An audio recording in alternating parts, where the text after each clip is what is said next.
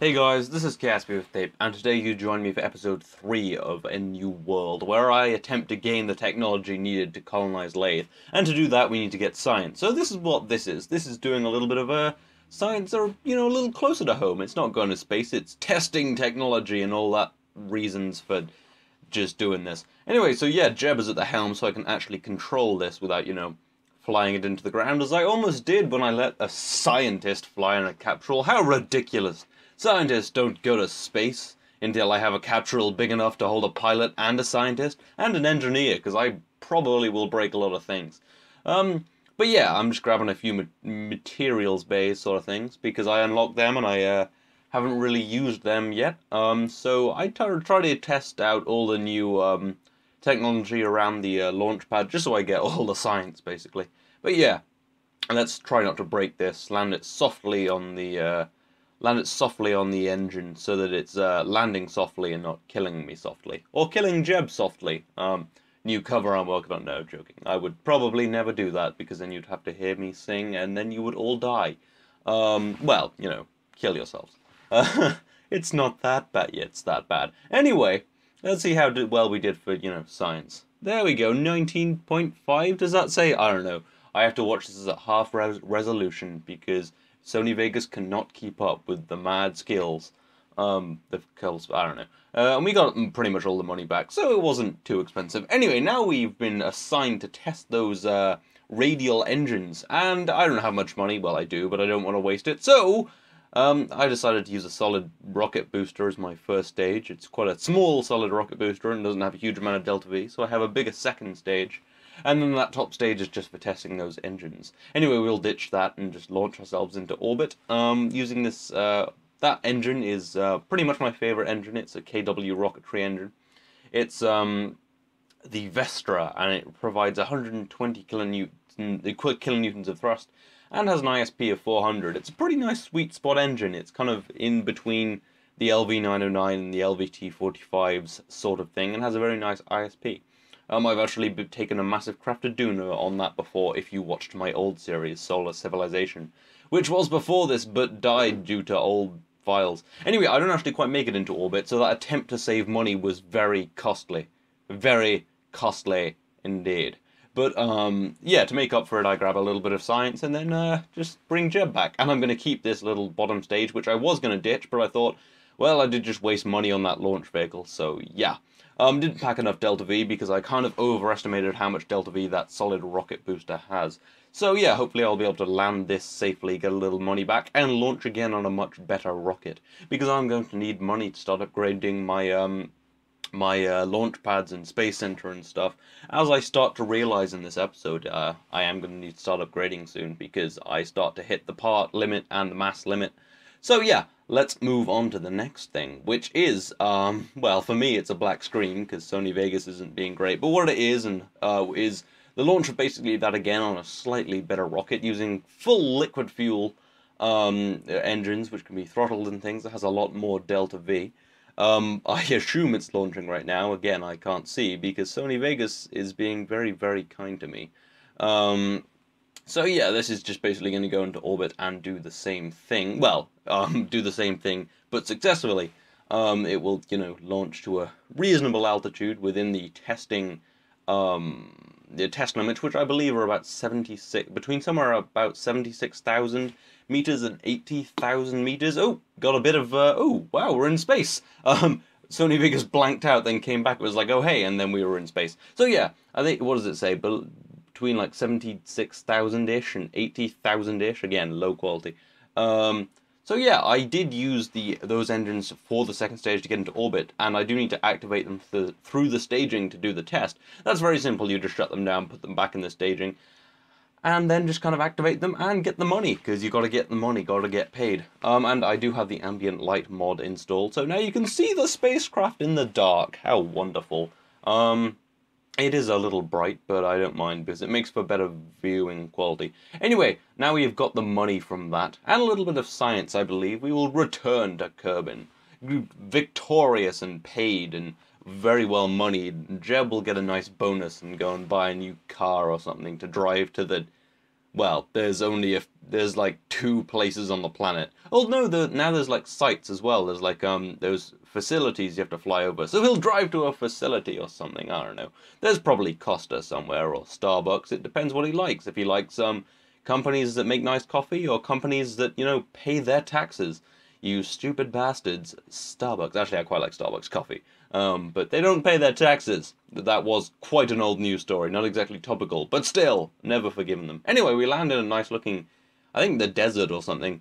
So let's get Jeb out and get an EVA report of desert. Yep, the desert right next to the ocean. Store that experiment and grab some EVA reports from the surface. Get all the science we can, because we are all about the science. Well, Jeb's all about the base, but he's got to do science before he can go buy a new base. So yeah, let's recover this and let's spend some of those science points probably. Get science, get mo science, mo problems. Although now I'm playing in full career mode.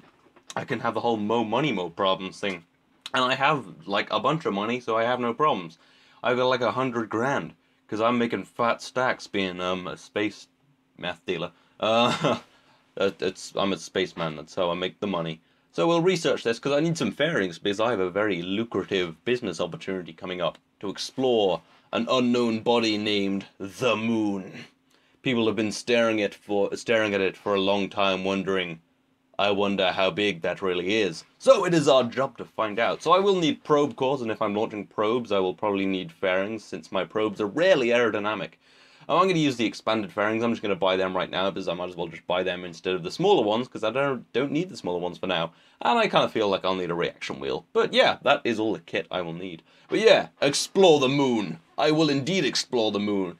That is going to be part of what today's episode is about. My first kind of attempts at exploring the moon. Unmanned, of course, because we're not crazy.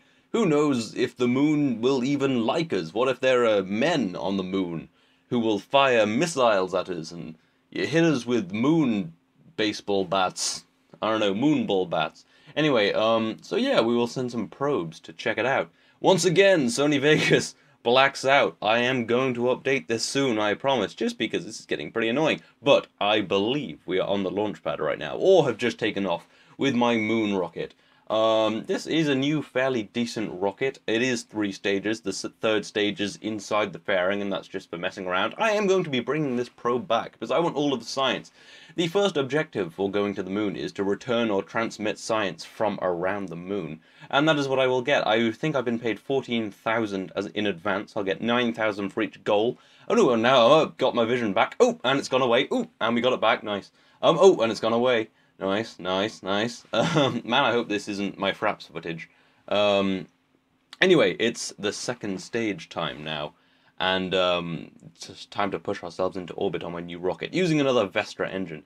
This stage will actually take us all the way to the moon. The third stage is just to make sure we can get back, because I want to return this and get all the science from around the moon. We'll ditch those fairings. I have no SAS, as I did not realize, because that reaction wheel is not SAS, and I have no men to, control this, so I have to do it manually. It was horrible. It was stressful and terrible and things. But yeah, this is exactly 30 parts, and I believe it weighs 17.9 tons, so I am getting to the limits of what I'm able to do with my current facilities. But yeah, on completion of the of this task, I will be paid 60,000 funds, which is very nice. And something I didn't know is didn't realize is I don't have patched conics, not cotched panics. Well, he was panicking, but we don't have patched conics, so I cannot see if I have an encounter with the moon. But I've done this many a time, and that is my standard trajectory, so I am pretty sure that I will. I only have these static solar panels, so I have to kind of make sure one is always pointing at the moon, so I don't at the sun even, so I don't run out of electric charge. But yeah, it looks as if we did get an encounter with the surface, but it is not it is not this probe's dinner date with death today. It has to return home and bring its science with it, because we want all of that science. It does have an antenna if we fail, but we would like to not fail. But yeah, that's an encounter with the moon. I'm not going to get too hyped about it. I've been to the moon a few times in my many years as a Kerbal astronaut. I wonder how many times it is. Probably about 1 billion. Probably a billion. It's probably been a billion times. Anyway, that is, I believe, 30 science, which is, that's the materials bay from above, high above the moon. Rather disappointing, but it is on hard mode, so we don't get a lot of science. But yeah, so we will be sending many a mission to the moon. Of course, many a manned mission, probably a few more probe missions, you know. I need to get into orbit around the moon and get some science from low down, maybe some mystery goo, that sort of thing. But anyway, it's time to return this. It does have a heat shield and such. And now it's on to the third stage to de-orbit around Kerbal. We've been thrown off into a very kind of high trajectory, so it's time to, you know, bring ourselves down. Down into the fiery hell of the atmospheric re-entry on Kerbal, especially with deadly re-entry, but it is fine. I included a heat shield and a parachute tactically mounted on top. Almost forgot the parachute, and then I was like, wait a minute, I bet I'm going to need a parachute. Probably wouldn't have, probably could have landed on engines, but it's not safe to land on engines, because I'm a terrible pilot. I'm okay. I'm alright at piloting. But anyway, just setting up the parachute and using the engine to slow myself down so I don't burn up in the atmosphere. Although the probe is pretty much entirely safe. But what is important, well, the important piece of this is the science package, because that is what contains the science, and that is what I will be paid for. Because the first goal, as I said, was to return scientific data from around the moon. That is the first of the 4 tasks I have been assigned to, you know, complete my mission. And I will get 9,000 funds for this, which will almost pay for this spacecraft. So we'll basically just start to pay for the next one so that I can complete it and get my 63,000 funds, which will be used for many a spacefaring task. But anyway, we're about to touch down softly, and I did not get killed softly, which was nice. And anyway, we're back at the KSC. It is night time. Everyone has gone to sleep, except the people giving me the money. There's 9 grand and 18 science. So let's go to R&D, wake them up, and make them get me some stuff. I want some, I actually want this, the heavier rockets, because then I can get slightly bigger fuel tanks. Sounds a bit pointless, but considering I'm constrained to like 30 parts, if I have longer fuel tanks, that halves the amount of parts I need to spend on the fuel tanks.